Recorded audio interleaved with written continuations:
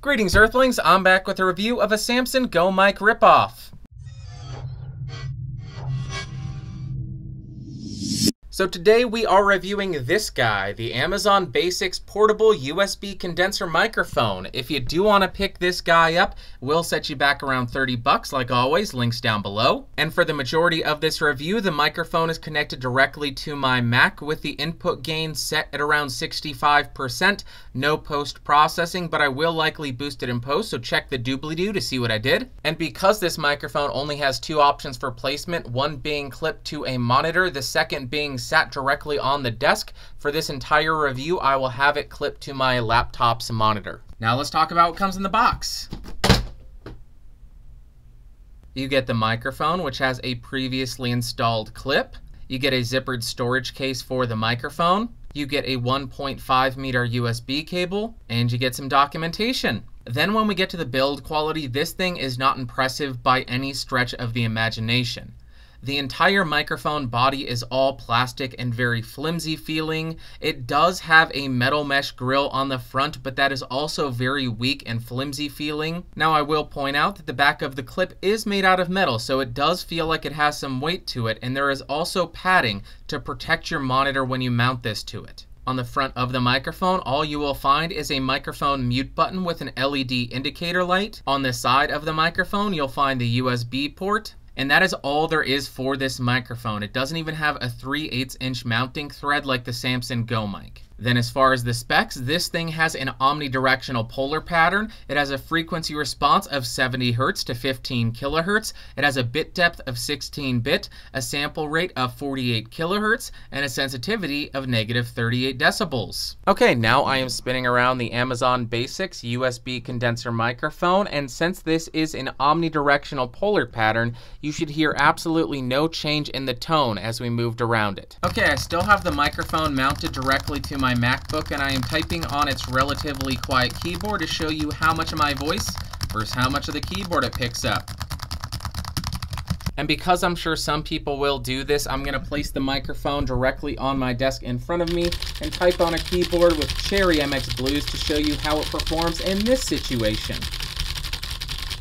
Okay, now I'm only a couple inches away from the microphone. About 1 foot away from the microphone, 2 feet away from the microphone, and about 4 feet away from the microphone. Now let's test it for plosives. Please bring pizza pronto. Please bring pizza pronto. Okay, now I have the Amazon Basics Portable USB Condenser Microphone connected directly to a Windows 10 PC. The input gain is set at 92%, and this is how the audio sounds. Okay, so as you can see, I have my gain set at 65%. I'll drop it to 0% and slowly increase it so you can hear the noise generated by this microphone's preamp.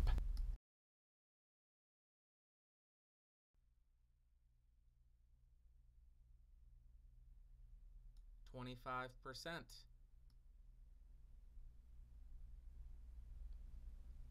50%.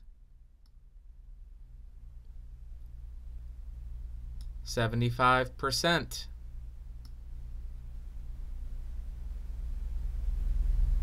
And 100%.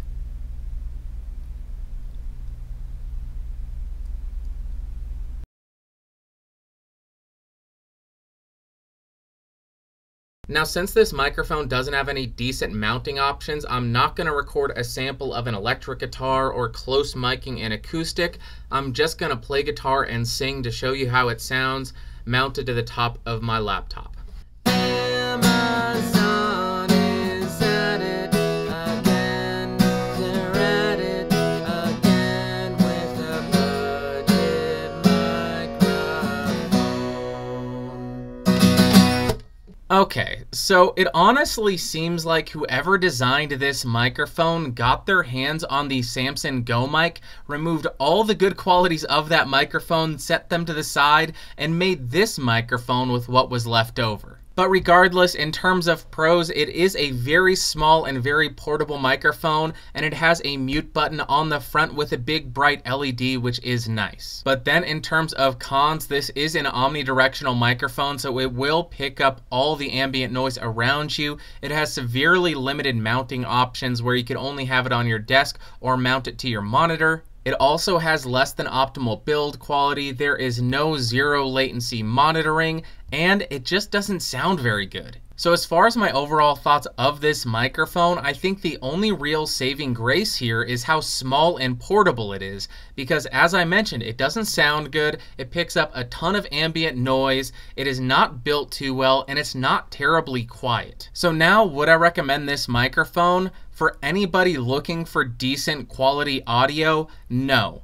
But if you do a lot of traveling and you just need a microphone for conference calls, then I think this would actually work pretty well for that. And the reason I say that is it has a very bright red LED light on the front when you mute the microphone. So it makes it very apparent when your coworkers can't hear you, so you can go ahead and pass gas or call Cheryl a stupid idiot or do anything that you don't want your coworkers to hear. But other than that very niche use case, I just think it's a pretty useless microphone. And I guess that's where I'll end it. So if you got anything out of this video, go ahead and give me a thumbs up. If you hated it, thumbs down. Want more videos? You can subscribe by clicking the logo down beneath me. You could also click the bell right below the video. And you can check out the Discord server, link in the description. And I will see you all next week. Thanks for watching. Bye.